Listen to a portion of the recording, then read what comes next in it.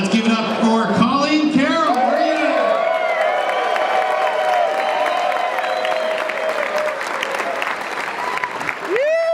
Hi, this is Alexis from the Kiteboarder magazine. We're here at AWSI 2015 with the women's winner, Colleen Carroll. How you doing? I'm doing awesome. How are you doing? I don't know. You won the trophy, not me. Yeah. I mean, hold it up there. Hold it up. I'm doing great.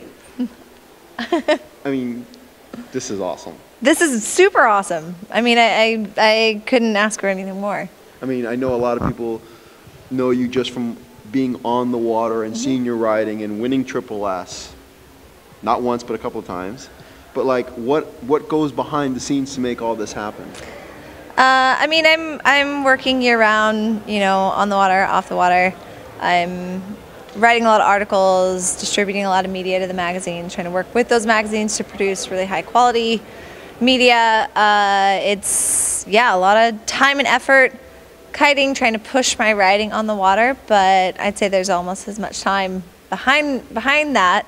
Behind the scenes, if you will. Yeah, behind the scenes, really trying to create good media that goes along with it. Now, women's kiteboarding has progressed, is growing bigger. There's women's kite specifics, you know, bars, boards, all that stuff. Where do you see this from a woman's perspective?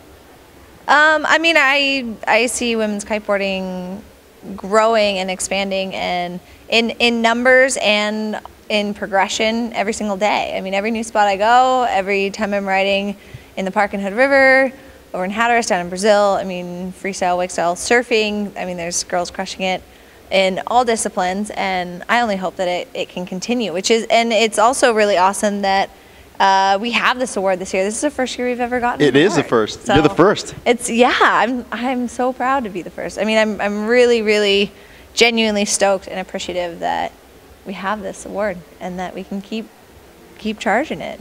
Now, for all the young ladies out there who are trying to get to your level, what do you say to them? I mean, well, that's pretty profound, but go out, ride hard, have fun. I mean, don't necessarily try to do everything you see everybody else doing on the water. Do what feels good to you and go for it. Don't limit yourself. Don't limit yourself to, oh, well, like this is what they're doing, so that's what I'm going to try. No, watch everybody. Watch other sports. Watch, you know, just observe it all and create your own thing. What women out there inspire you to do better? I mean, in kiteboarding, I'm inspired every day by the girls I ride with. Lindsay McClure and Sensi Graves, two of the girls that were nominated with me. I ride with them all the time, and they're constantly inspiring me on and off the water. But also, you know, some of the international women like Bruna. Yeah, she kills it. Bruna kills it. I love watching Bruna, and she's such an awesome person, you know, just truly genuine. Carolina, you know, she's obviously been pushing it on the tour. Oh, yeah, she has.